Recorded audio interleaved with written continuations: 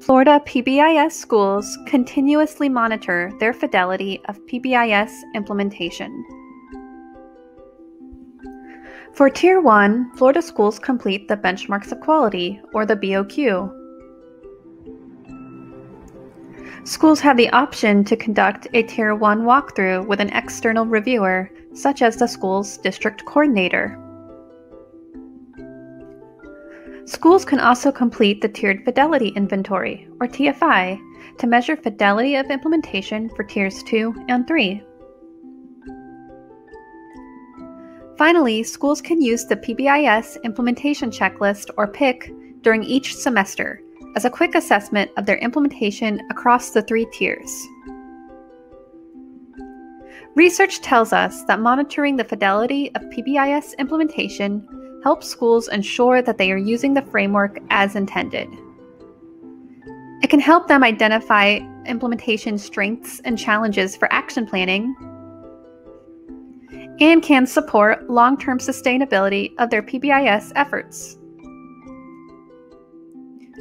The online data reports in PBSES can help schools monitor their implementation over time and engage in database decision-making.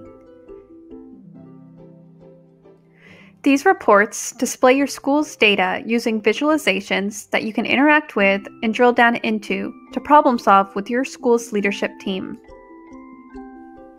To access these reports, schools must sign into the online PBSES evaluation system. At the top of the page, they should select school-level reports from the Reports drop-down menu. Schools will then be directed to their main dashboard report page. From this page, they can navigate to other reports that will take a deeper look at their school's implementation and outcomes data.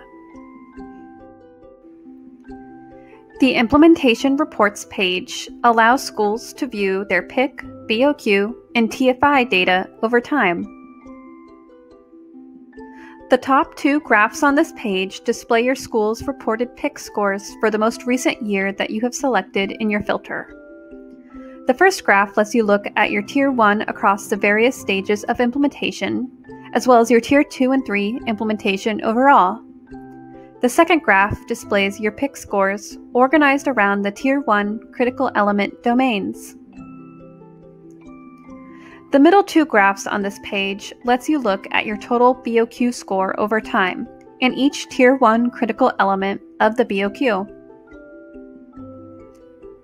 Finally, the last 3 graphs allow you to view your TFI scores over time, as well as subscale scores within the Tier 2 and Tier 3 portion of the TFI. You can also use your data reports to see if your Tier 1 walkthrough supports the implementation scores that were displayed on the previous page.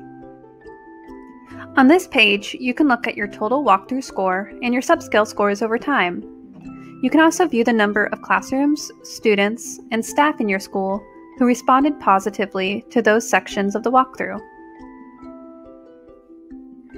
We hope that you will continue to explore new ways to incorporate your reports into your PBIS implementation.